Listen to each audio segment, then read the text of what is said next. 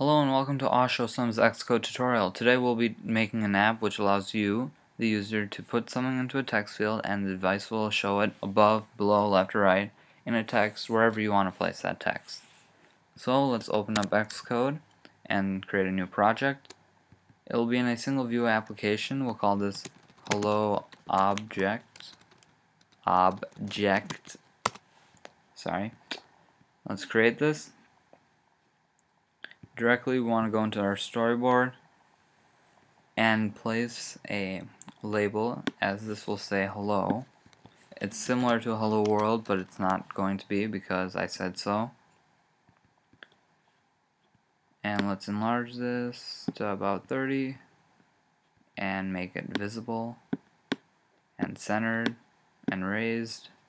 And the label I'm putting in right now, this is the label that the text will be replacing. Whatever you want it to be replacing, I don't know what, like you can say mountain or cat, it'll say hello cat, hello mountain. Alright, so here we have this that will be replaced. Here's our button that'll go underneath our text field.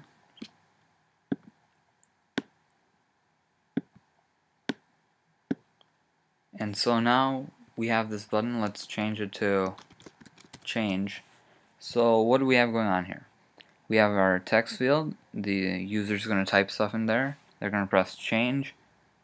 This text will become whatever's in here. And then it's usually, hopefully you type in a noun, otherwise it's not going to work out well. So it'll say hello cat, hello mountain, as I was explaining before. And so let's change some of the attributes. Hang on, attributes inspector, yep. So here is where we have correction, like autocorrect, type of keyboard. You can have a email address keyboard, number pad, but I'll go for a different app probably. Appearance, how it looks, and a return key. And so there's a clear button, that little X that pops up right here. Whenever you type, if you want to clear the text field all at once, you just press that button. So how about we put it always visible? You can change this to your likingness, and I think that's the only thing that we have to do with this. Now comes the fake coding. Make sure your little panel right here is closed out if it's not done so already, if you have a small MacBook. Otherwise this will be really hard to see. See that? Can't really do this. So make sure it's closed, then open up your system editor, and it should be in the .m file.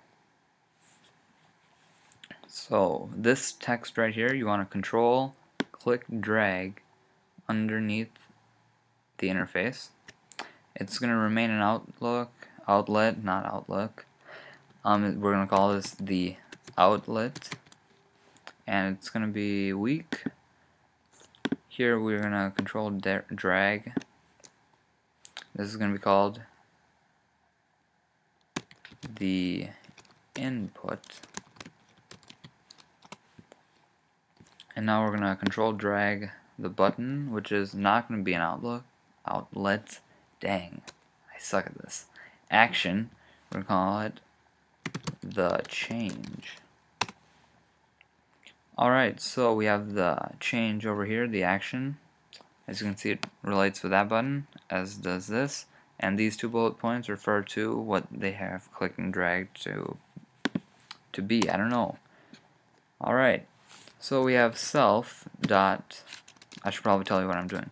So underneath the fourth bullet point right here, you want to go in and make sure you're between the curly brackets. You want to type in self dot the outlet dot text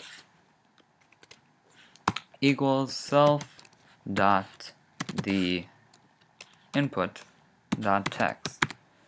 So basically what we have going on right here is we're saying the outlet is equal to the input, not outlet, right? Okay, So we have the outlet, whatever you, let me reword this.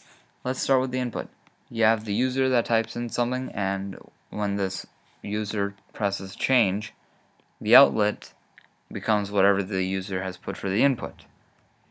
Try not to mess up the words right here. So make sure you have a semicolon over there. And basically you have your app all completed and done, if you did everything I did. So let's go ahead and quickly run this. And hopefully it doesn't take forever to launch up like it usually does. Okay. We have our hello, and then whatever object you want to put in here, and then you have your change button. So let's type in something. Hello tree. X. So here's the little clear button that I was talking about earlier. If you want to press change right now, there you go. Now you can type in whatever you want, and you can press change.